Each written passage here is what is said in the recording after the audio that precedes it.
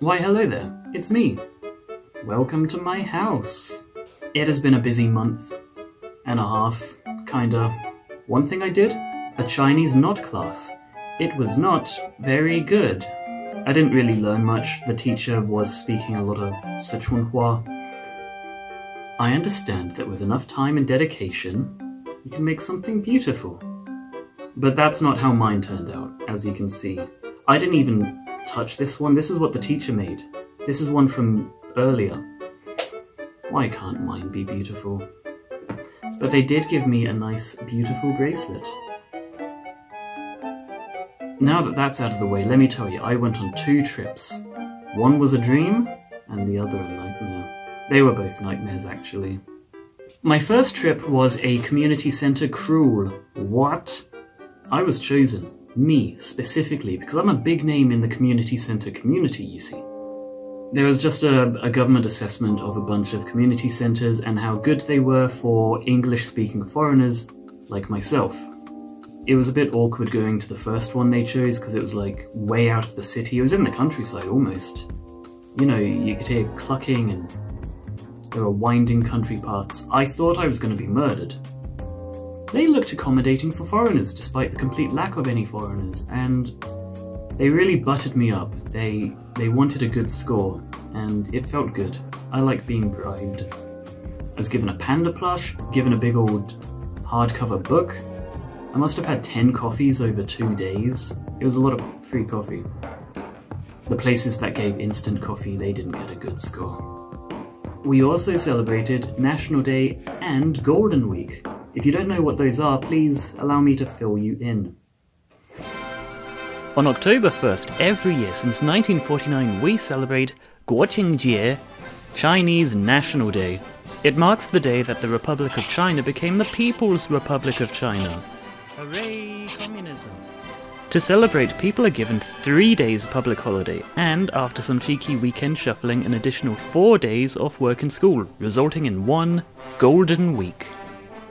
This gives everybody just enough time to leave their home in the city and visit their family in the countryside. That's pre-pandemic, of course. I did ask around, and most young people would rather stay at home to avoid the sea of people, and to binge TV, and play video games. But unlike every other national holiday, this one has flags everywhere. Some experts believe up to 1 billion flags are put out every year on National Day. I'm that expert, I made that guess. There are no official figures. But it's a lot. And lastly, we're treated to a televised military parade every 10 years, with the next one due in 2029. I, for one, can't wait. Thanks for watching. Leave a like. Please leave a like. So this year for Golden Week, me and my wife went on a romantic visit to the countryside. With her parents, and her parents' co-workers. It's about as fun as it sounds, but it's kind of hard to qualify that, really. How fun is the Chinese countryside for a foreigner in 2021? Well, you've come to the right video to find out. This is Schooling China. That whole bit before now was the cold open. Our journey begins when we leave the city of Chengdu for Ya'an. I guess we aren't the only ones leaving the city. We've spent 60 minutes driving, and now we're at a bit of a standstill. The cars are going back pretty far, and over there they're pretty far. We've been in the car for, what, 2 hours? Maybe 2.5? Look at this gate! And of course, because it's National Day, we got endless flags. When do they stop? I don't know. I guess we're here, wherever that is. Okay, so the drama right now is this hotel does accept foreigners like me, hooray. But they've doubled their prices this week because it's national holiday. We're either going to spend 400 a night, which is a lot of money, or we're just going to try and find another hotel. Okay, so the Chinese word for hotel is 酒店, which is wine shop. It directly translates to wine shop. It's been a long drive, and now we're going to have some xiaokao, barbecue. And old maid over there's already got the baijiu out. The night was going well, but now I have crabs. We ended up paying for the room that cost 470 kwai in the end, because the cheaper place wouldn't accept foreigners. What a ball ache. This place better be a goddamn 4-5-star hotel. It is 7:30. We're gonna have to leave in 30 minutes. I hope we have time to go to the breakfast place. This is what happens when you travel with old people. We have all manner of steamed goods, so there's that. This is what we've ended up with. It's a little underwhelming. Look at how misty these mountains are. Get out of my way, black car. Look at how misty these mountains are. Day 2 had us driving again. Thankfully, the scenery was nothing short of beautiful. We made our way to Xichang, a little place known for its rocket launch site, and not much else. The Chinese countryside really does look so beautiful. I could just... So far this trip has been like 7 hours driving, 2 hours looking for a hotel, and not enough hours sleeping. I might have had more fun just... I've just now been told that this is an actual rocket launch place. They launch rockets from this town here in China. Where are the rockets? All I see are bins. After another hour of driving, we're here at the rocket place. I want to see a rocket. I'm not allowed to see the rocket. The reason is because I'm unvaccinated.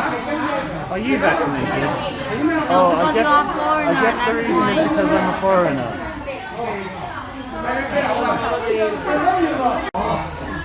So far this is my favourite part of the rocket place.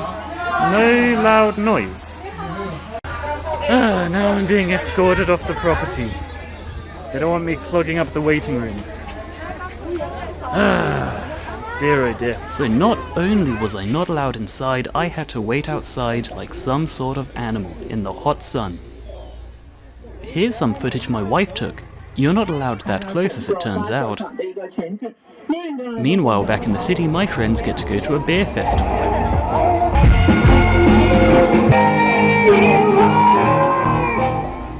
There's no way that's as fun as it looks. I'll be honest with you, I'm not really happy with this trip so far. Some sort of satellite, that's exciting, I guess. This is what I just missed out on. There's the thing. They're very far away, can't see like. Oh, you didn't get close? Neither did I. Plenty of miniature rockets if you want to buy one of those. We're about to try this VR experience thing. The seats go dung dung dung and you put on the helmets, I think. Oh wow, look at them go. This is real. Wow. This is real. Apparently this is an old decommissioned space shuttle of some sort, I don't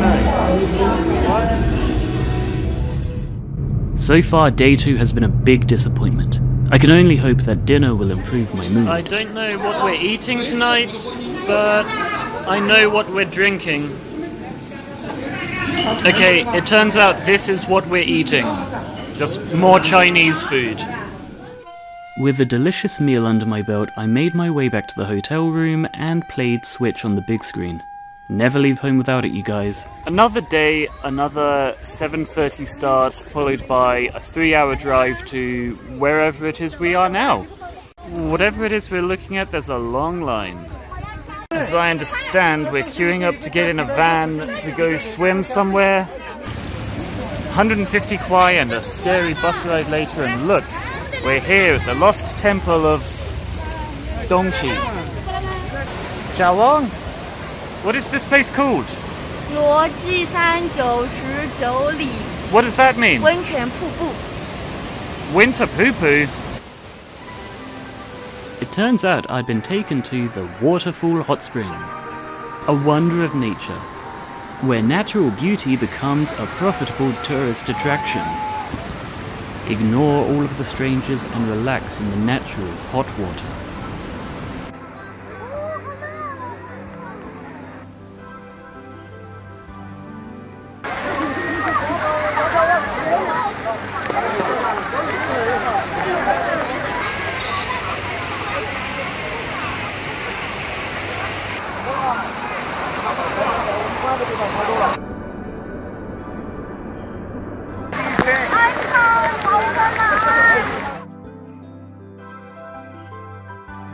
After being rejuvenated by the natural hot water, we made our way to this tourist village area resort.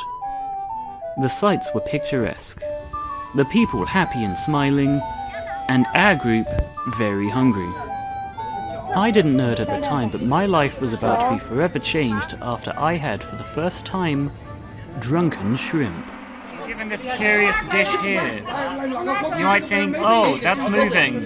It's alive. What? Xichang, what is this? Suisha. What does that mean? Drunk shrimp. Drunk shrimp. So these are prawns that you've bathed in wine. And now they're hammered, and we're gonna eat them. Honey, do we eat them alive? He died doing what he loved, drinking wine. It is the last day of our trip, and we're heading home now. We've cut it down a day. This is what a nice Chinese pit stop looks like. I got some M&Ms for the journey back. It's only going to be another 5 hours drive, I think. I miss coffee and I miss McDonald's. So this is what we got to drive in, by the way. Can't see anything. It's all fog. It's all fog.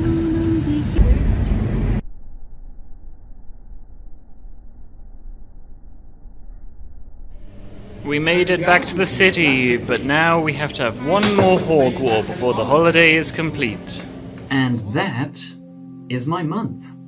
I'm actually drinking this this nice strawberry wine today. It's 20%, but only 4.1% of it is. And it tastes fine. I've had better. It wasn't expensive, so, you know, there's that.